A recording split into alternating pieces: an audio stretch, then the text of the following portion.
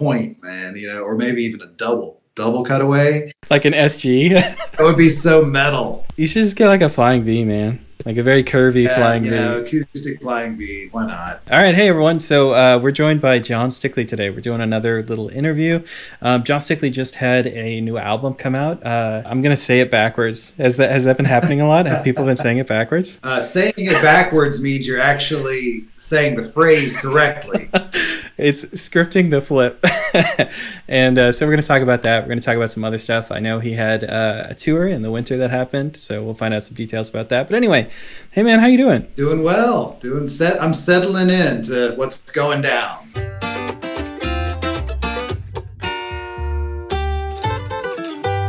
I'm settling into what's going down, or the lack of what's going down. The first thing I want to talk about is the tour that you're doing with Andy Thorn, the Sticks and Thorns, yeah? Is that right? Yep. That was Sticks and Thorns Volume 1 tour. First time we've done that, and we've been talking about it for the last 20 years, and finally made it happen this year. And glad we got a couple good runs in before everything shut down.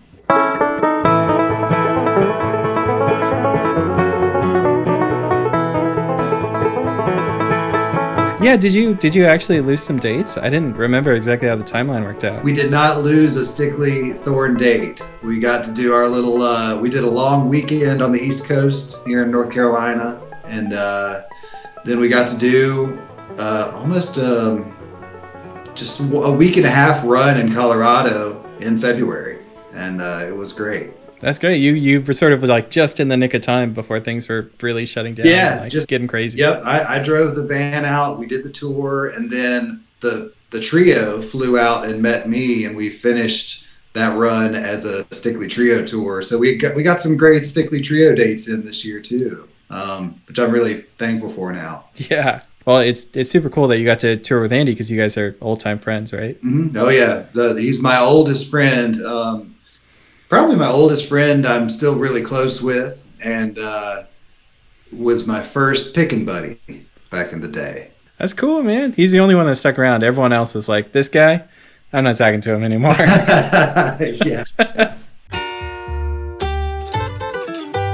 don't know if you know my brother Jeff Stickley. He's down there in your area. That's right. I do know Jeff. Jeff's pretty much holding down the scene down there on the Big Fat Gap.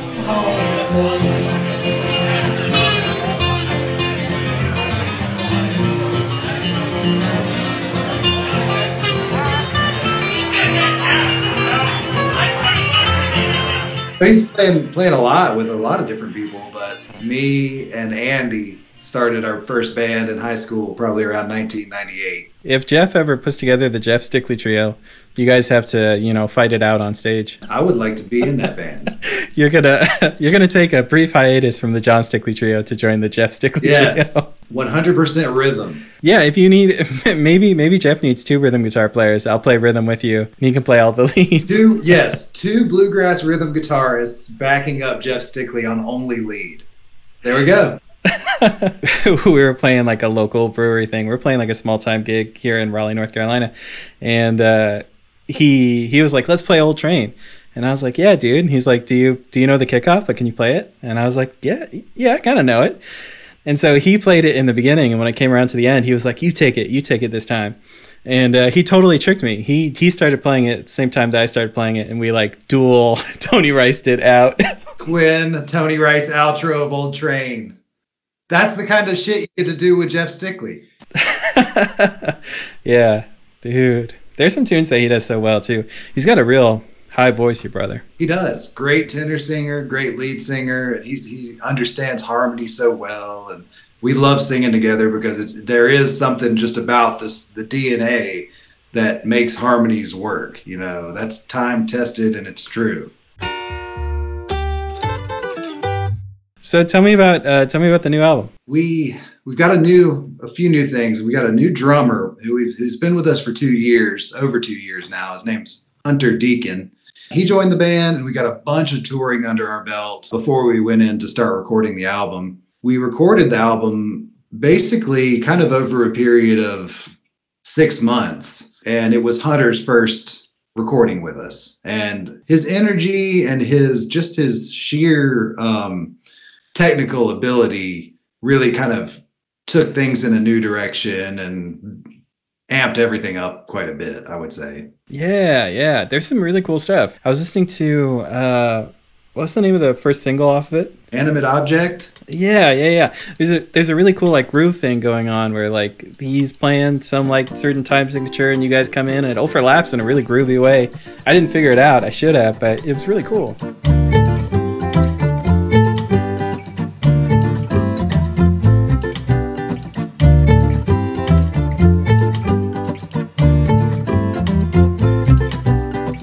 A guy who, you know, we get together to work out these songs, and you know, I just start brainstorming. I'm like, well, what if you did this? What if you did this? What if you did this? And every one he's like, okay. And he just, sometimes it takes him like 4 seconds of quiet computation, and then he can do literally anything you ask him to try.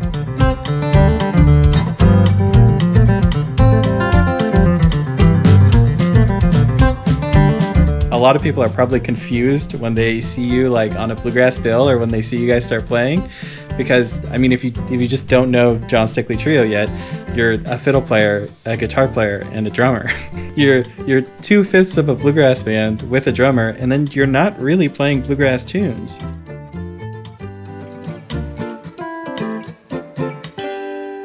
Right, and you know, we didn't do it consciously. It just kind of formed in that way. It wasn't a serious project when it started. It was just a side gig for me around Asheville when I was playing in Town Mountain, actually full time on bass.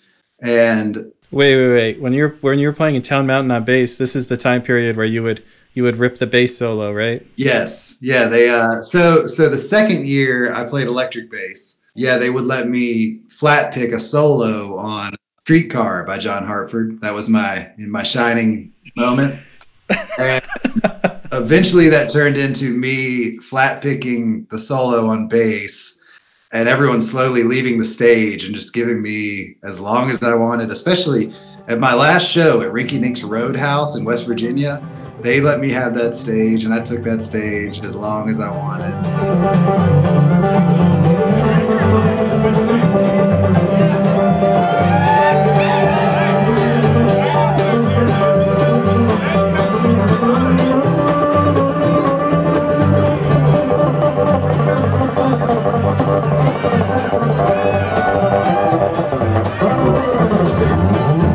Anyway, though, the current group, you kind of do, man, I don't really want to compare it to anything specific because it really is unique. And I know everyone always says that, but there's kind of a jam aesthetic. There's like a dance aesthetic. There's this bluegrass influence. You got drums going on. Sometimes you feel like some kind of like jazz, some swing, some like rock creep in. There's other things that are in there. If anything, it's probably most similar to like, if some of those Tony Rice Unit albums, if like Mar West had drums on it. I think that is that a compliment? I don't know. Yeah.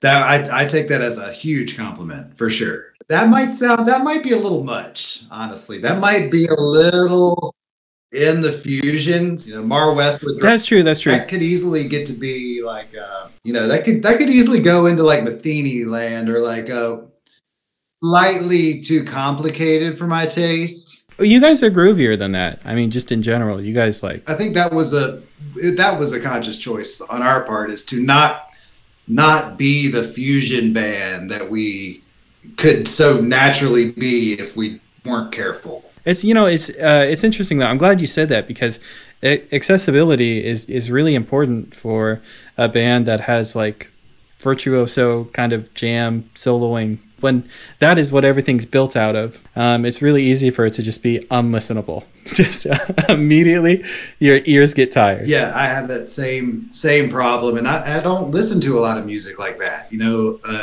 I get turned off really easy by very complicated sounding music. I was thinking about all the, kind of like you were talking about, all the phrases that I recognize. I've heard something like it before, and how you use them in really creative ways. You know, I'm going to ask you to teach me a lick, obviously, because that's what we do here. But I want to point out a couple of things that I heard you do. You know, I heard like the, you know that little like repeater lick? Uh-huh. I might have done the... Yeah, yeah, it's the same notes. You're doing it. Yeah, it's the same idea. Oh yeah, I think I did that in E major.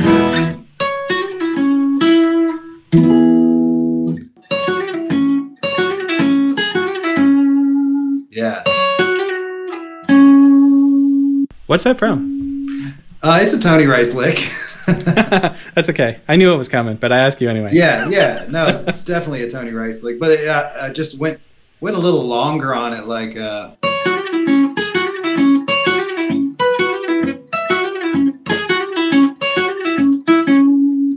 something like that. Yeah, it's a great phrase. I like when you get that really crisp like pull off too, when you like get that extra note in that. Yeah. Yeah, it's so sick, man. I mean.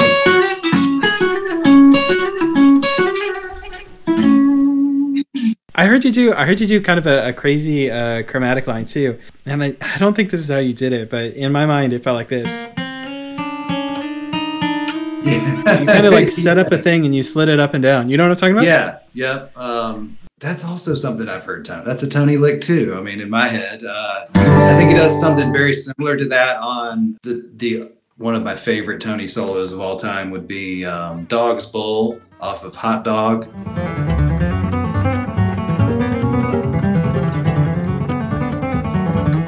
Yeah, he's like doing something like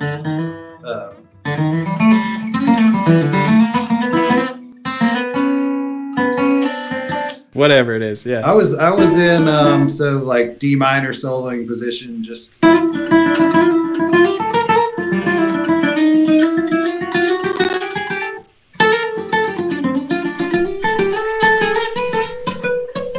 I like went up there, I think.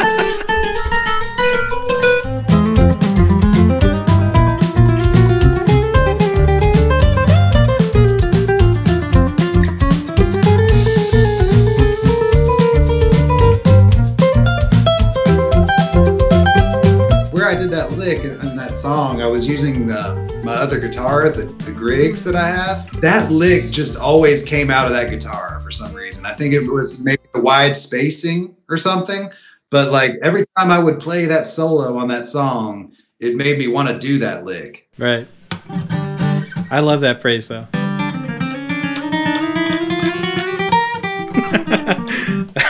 There's one technique that I've been doing a lot recently in the trio, which is kind of to me, it reminds me of licks that Grisman did on mandolin, where 2 notes per string, and then you use the open string in conjunction with 2 notes. 2, 3, 4.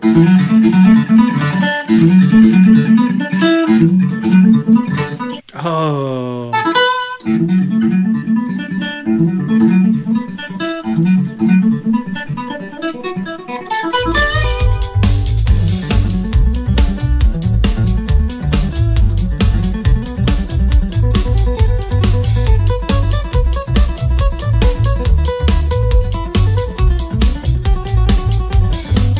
It sounds like Ricochet.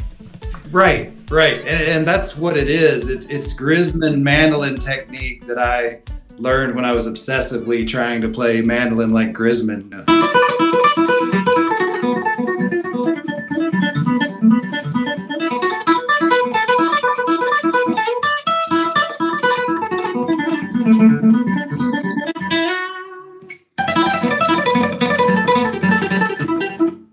You know, it's not as much a line as it is like a pattern based around that pentatonic scale shape.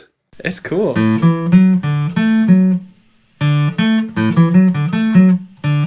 Play one more time. Play one time through the passage. This is starting on the A string, open, 7, 9, open D, and then.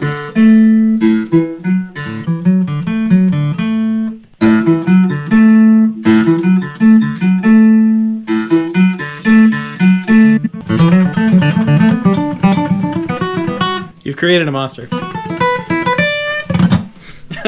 So that's like, that can go anywhere. I mean, so it's like you're in G bluegrass.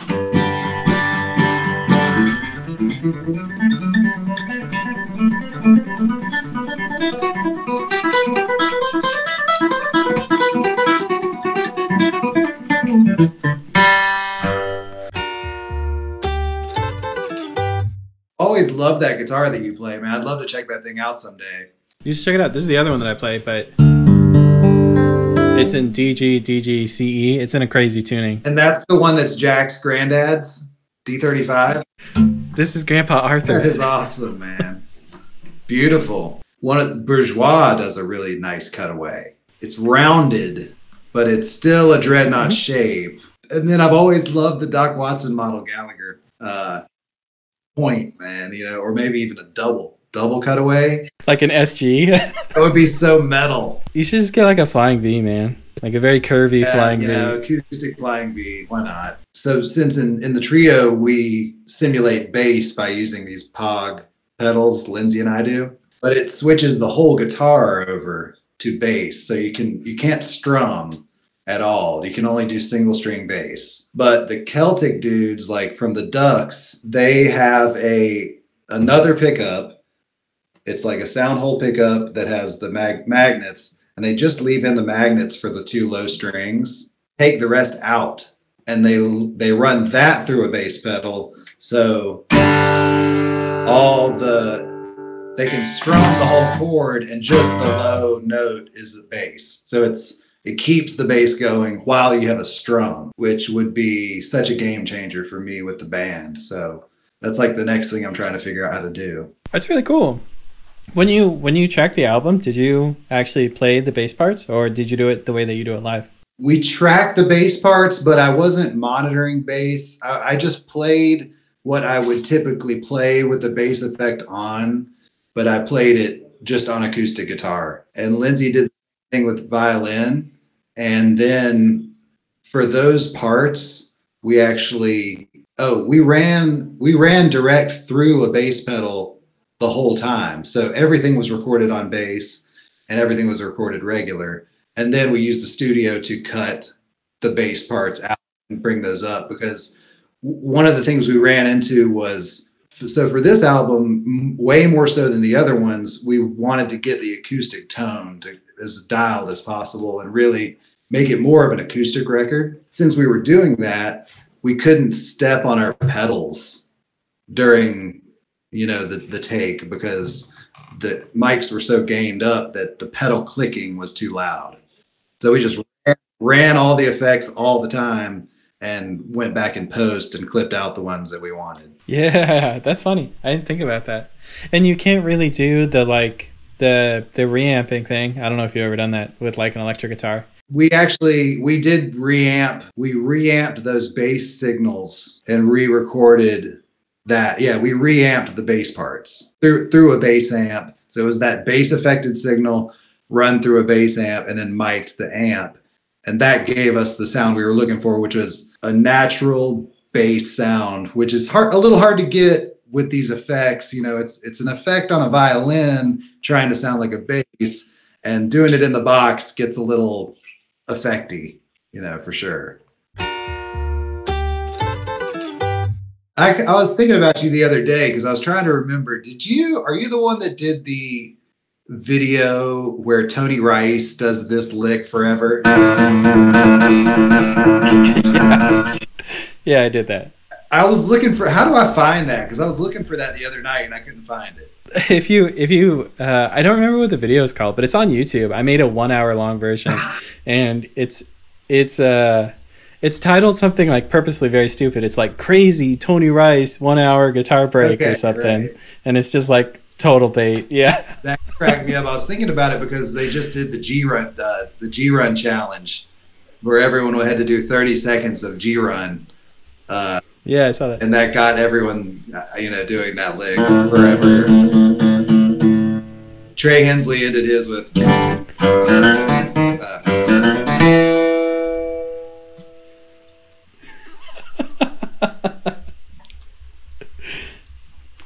If someone belatedly tags me in that, I'm just going to post the video of Tony Rice.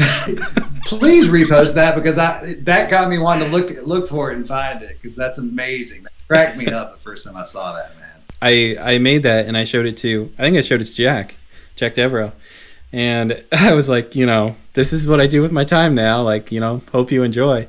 And I think the first time he looked at it, he thought it was legit. I hadn't made it long enough. Well, your first one wasn't that long. I mean, the version I remember was just like perfectly weirdly long. You know, like you're kind of like, yeah. Then Sam Bush is still there. I realized at that point I should just sort of jump the shark. I should make the 1 hour version. Yeah. I don't know. Probably just. Well, that's how it goes, folks. Well, that's James till Stickley comes back.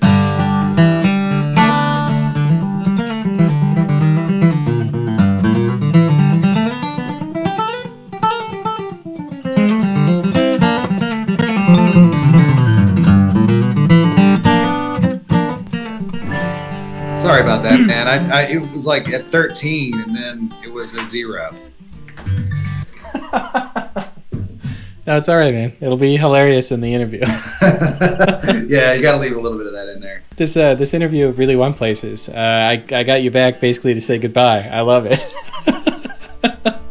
So we talked about the new album. We talked about the tour you did with Andy. Hopefully there's more things like that going on. I know that was only volume 1.